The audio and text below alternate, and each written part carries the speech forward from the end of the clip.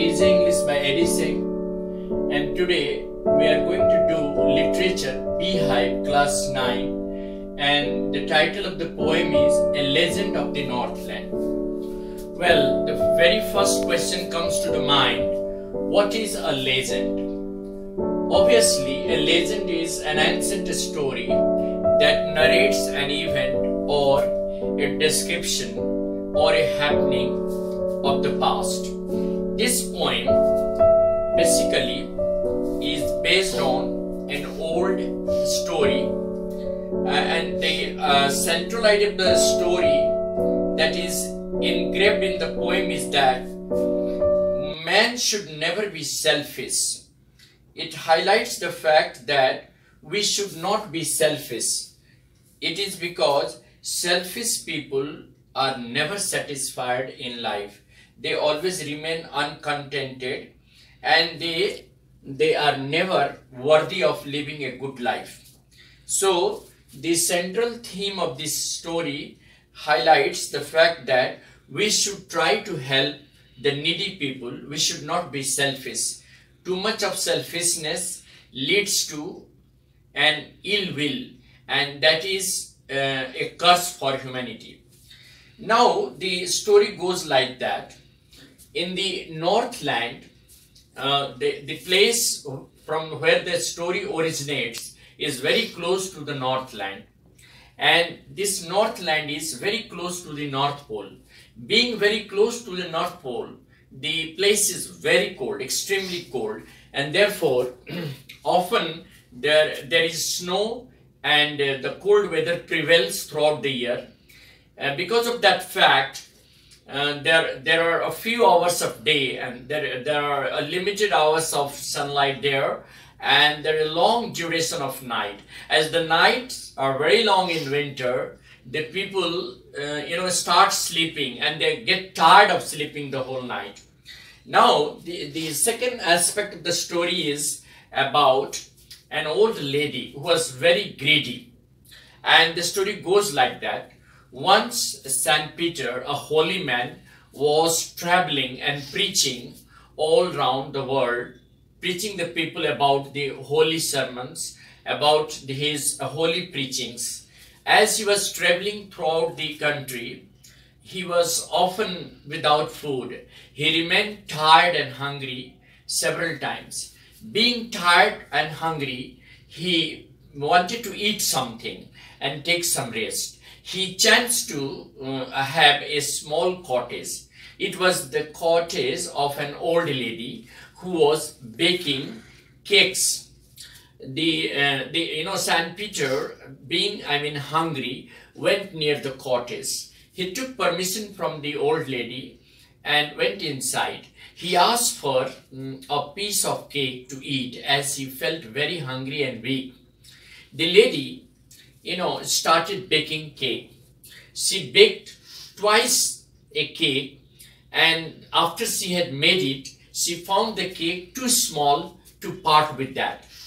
She still made a smaller cake, and eventually she made a wafer, very thin.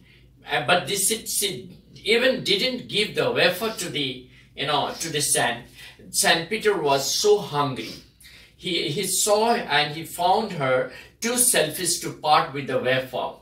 As his hunger rose very high, he got, displeased with the lady and cursed her. He just decided that the lady was too selfish to dwell in human form, and therefore he transformed her into a little bird. And while he transformed her, the lady turned into a bird and went through a chimney. As she went through the chimney, all her body became black like coal, except a scarlet on her cap that was red. Now that very lady is often seen in the forest, boring wood for scanty food. The curse of Saint Peter remained, a curse for her, as she turned into a bird, wandering here and there in the jungle for food. And that is how the lady was punished for her greed and selfishness. The story also highlights one of the important facts about human being, that we should always try to be charitable, generous and kind to the other people. We should always share our food as well as our property with the poor people. As the lady was too selfish to part with a small piece of cake, the hungry Saint Peter cursed her and transformed her into a little bird. It clearly suggests that the lady deserved that punishment, and the punishment was only because of her greed and selfishness, and she had to turn into a bird searching food, wandering here and there in the jungle. Whenever a child passes through that jungle, he acknowledges her that the lady who had once been very selfish now had turned into a small bird, a woodpecker, boring wood, hard wood for scanty food. So that is the summary of the poem. But now there is another aspect of the poem. We are going to just read out some of the brief things about this story, a story that is in the poem. The main points of the poem are as follows. The Northland is a cold place. The nights are longer as compared to days in winter. And once St. Peter stopped at an old lady's cottage because he was feeling hungry. The lady was baking cakes on the hearth. When St. Peter asked for one of the cakes, she tried to make a tiny cake for him. But when she baked it, she found it too large to give it to him. She tried to bake 2 more times, but even the smallest of the cakes seemed too large to her. Such greedy behavior of the lady annoyed the hungry Saint.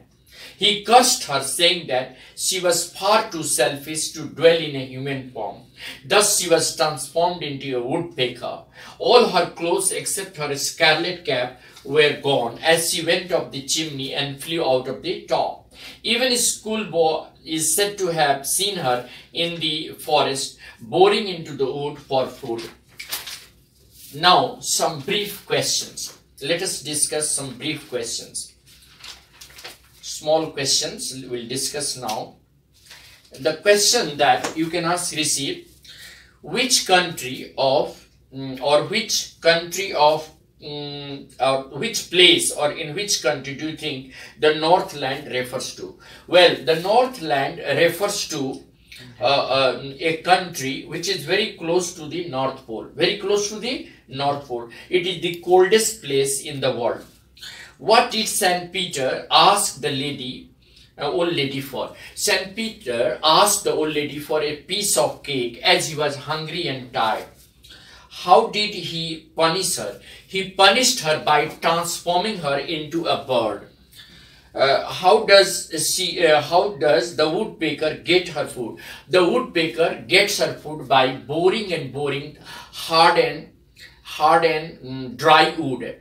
She had to wander from jungle to jungle to search scanty food.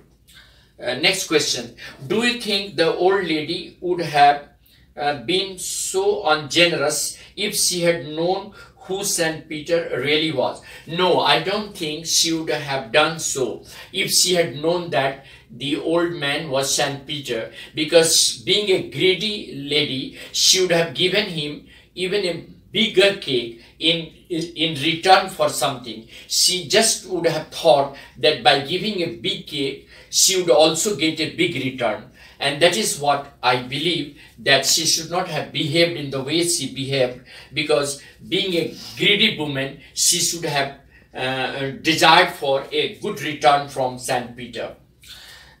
Is this story a true one? No, this story is not at all a true one. It is a legend, which means an old story. Perhaps it is an imaginary story narrated by someone. It is a story of the old time, and that is why it is called a legend. Now, let us talk about why was St. Peter tired and hungry.